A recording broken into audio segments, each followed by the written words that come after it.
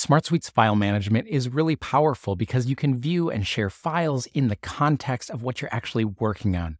Hi, I'm Dan Lehman from AutomationHelpers.com, a SmartSuite implementation partner. I'm using the Brand Assets Solution template, but you can add files and images to any app or solution that you're in. We can do that by clicking and adding a new field, and we can search for files and images.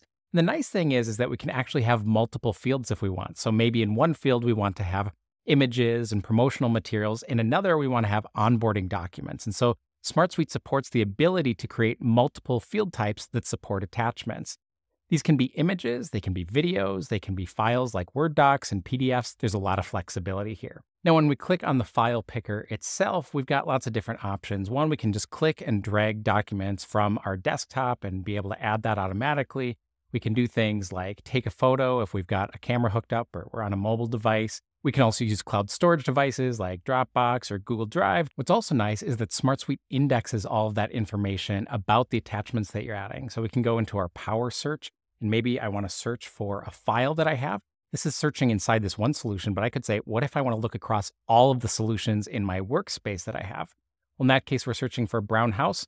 There it is. There's our image. And so this makes it really easy to be able to find files no matter which solution we have them in. When we click on our attachments, this opens up our file preview and we can click between multiple different attachments that we might have.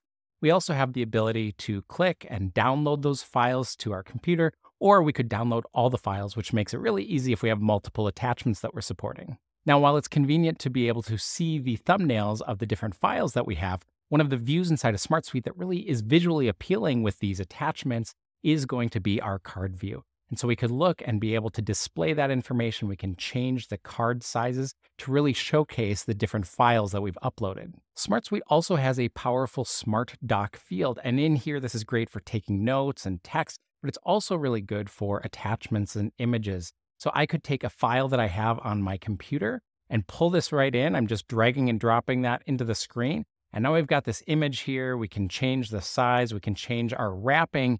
And if we go ahead and open this into the full screen, this gives us the same kind of functionality that we do in our file and images field. So we could do things like download those images. SmartSuite also supports really granular permission. So in most cases, we want everybody on our team to be able to access our brand assets. But what if this was actually onboarding information and had some financial information about our clients? Well, in that case, we might want to change our field permissions and restrict who has access to this field, that only certain people on our team can actually see those attachments that we have. Get started with SmartSuite's file management in the context of any apps or solutions you're working in.